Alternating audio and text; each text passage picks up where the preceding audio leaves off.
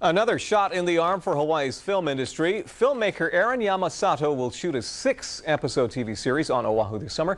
The series will be a sequel to Yamasato's prize-winning feature film Blood of the Samurai. KGMB 9's Terry Hunter has the details. The movie version of Blood of the Samurai is a wild and crazy martial arts adventure with plenty of humor and cartoon-like violence. In the TV series, Alicia Michioka, Miss Hawaii USA 2003, will play a mysterious ninja fighter.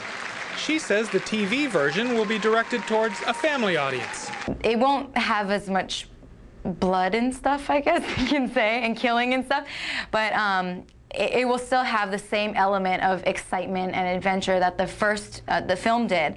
Besides Miss Hawaii USA, filmmaker Aaron Yamasato is adding other big names to his returning original cast.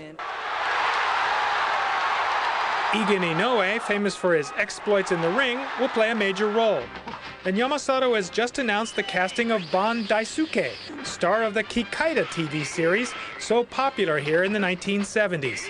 Change, switch on. 1, 2, 3. The Blood of the Samurai TV series will showcase both martial arts and elaborate stunt work. It's like an action melodrama, and it's kind of in the same vein as, like, you know, kind of your WB type of skewing shows like Smallville or Buffy the Vampire Slayer. The new show will be the first narrative series totally written and produced in Hawaii.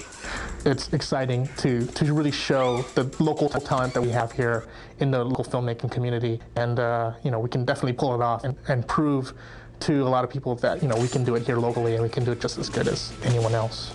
Terry Hunter, KGMB 9 News. All right. Blood of the Samurai will be shot on Oahu during the month of July. The show will air on Oceanic Cable this winter on their OC16 channel.